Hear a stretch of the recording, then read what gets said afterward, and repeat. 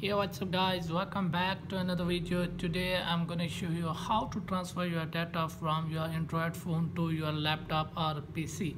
So let's get started without wasting any time. First of all, you have to open App Store on your Android phone and search here Wi-Fi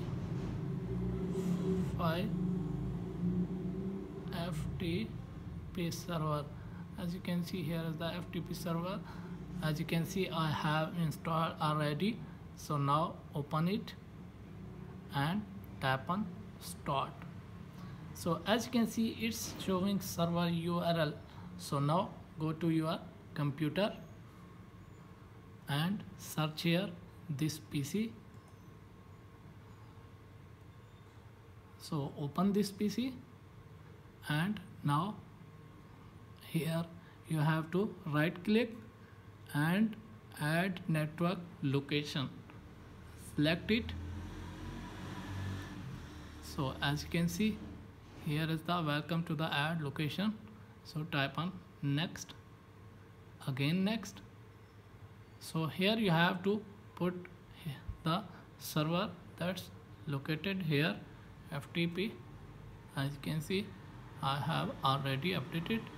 So now again tap on next. So again tap on next and finish. As you can see, my mobile data has been open. So now you can transfer your data from your phone to your laptop. As you can see, here is my data. Now we can copy it and paste in the laptop.